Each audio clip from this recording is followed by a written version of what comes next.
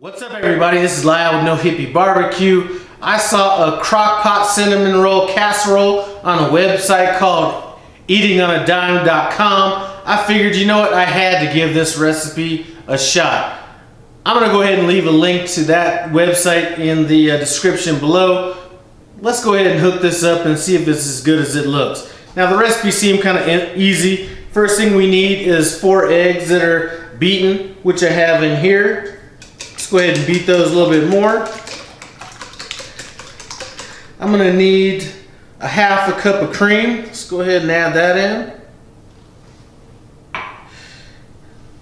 And I will have this recipe in the description below as well. So go ahead and run by there, take a look at that. We have 3 tablespoons of vanilla. And that's just regular vanilla. It's not imitation vanilla or a vanilla extract. We're going to go ahead and hit it with some maple syrup.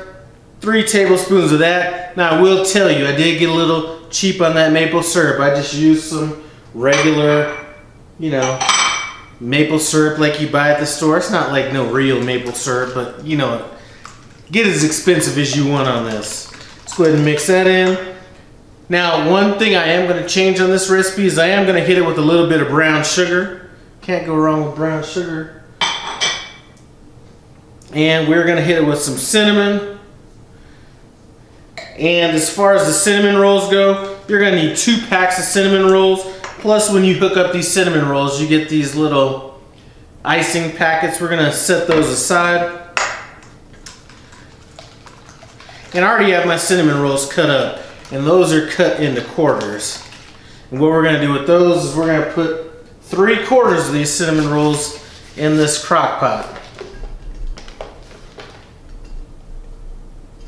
Try to break them up a little bit so they're not all stuck together.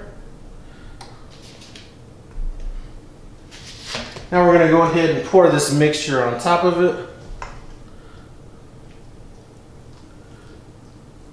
Now in her recipe, she did a slow cook recipe on this. What we're going to do, instead of cooking it on low, is we're going to cook it on high. And I'm going to go for about 1 hour and 45 minutes. I already have my crock pot set for 2 hours because I wanted it to get warmed up while we are doing all this. Now that I have all this in, we're just going to go ahead and throw the remaining cinnamon rolls on top. Like I said, this should be a simple and easy recipe. Let's go ahead and find this top. We're going to let this go for 1 hour 45 minutes. About 3 to 5 minutes before these are done, we're going to go ahead, thaw out these icing packets, drizzle it over the top, and hopefully this tastes as good as I think it is. So here's what we're looking like right now. Went ahead and threw some icing on top of it. Only thing left to do is taste it and see what's up. Alright guys, so let's get into this taste test. Let's just make this quick and simple.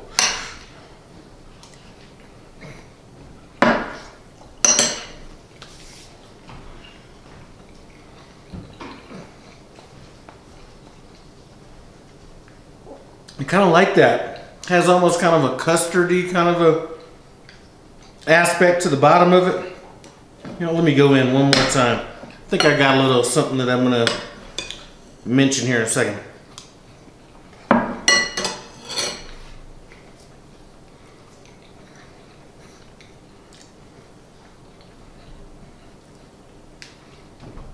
This right here is definitely a good recipe.